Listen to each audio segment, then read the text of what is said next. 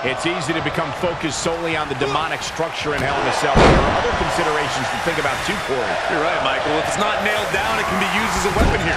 The stairs, every corner of the cell, anything.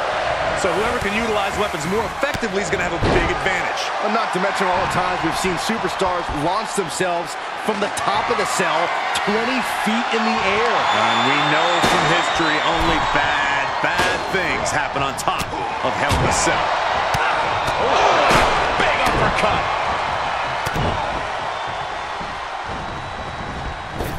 What a clothesline. And now the most dangerous area inside the cell.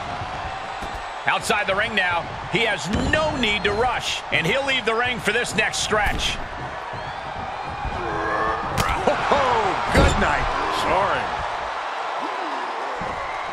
This is dirty.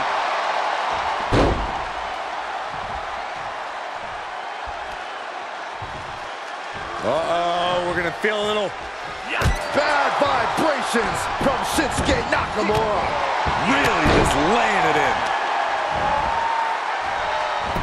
Scouting pays off against Nakamura. What kind of mindset does it take to be able to succeed inside Hell in a Cell?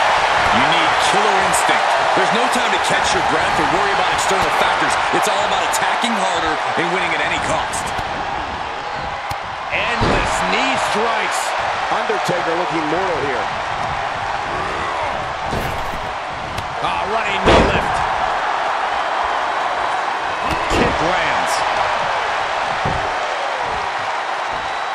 Straining that trapezius muscle. Submission time. It's the Dragon Sleeper.